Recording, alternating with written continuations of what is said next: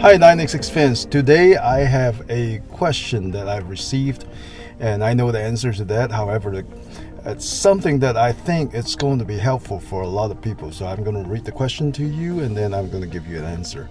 So I have a new app that I frequently use with the 9xx Experience Apple CarPlay in the 997.2. How do I configure the CarPlay screen so this app is on the first page?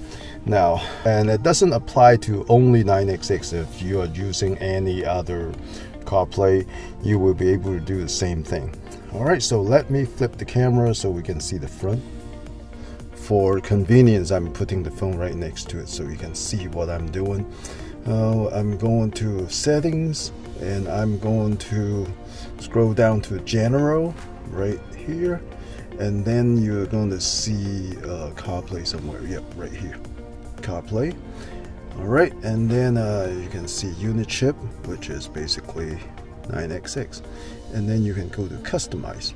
Now, if you look at this list here, compared to my screen, it's in the same order. The phone, music, maps, message, and now playing, and 9xx home, podcast, and the calendar. If you look at that, it's the same order. And if I scroll to the right, and you got settings and the map, zoom, and WhatsApp. Map, okay, settings, map, zoom, and WhatsApp. Okay, let's say I want to put I like to use Spotify a lot, so let me put Spotify on page 1. I know that the first page, there are 8 of them, so I'm going to put it right in the second spot here. Alright, as you can see, scroll to page 1 and phone, and then the second spot. See how it works now?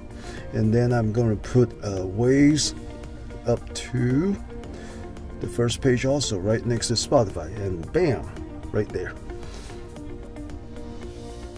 And there you have it. Please like and subscribe below. Thank you very much. And if you have questions, you're welcome to send me those questions, and then I'll try my best to answer it for you at 9xx.com. Please go leave me a message. Thank you. See you next time.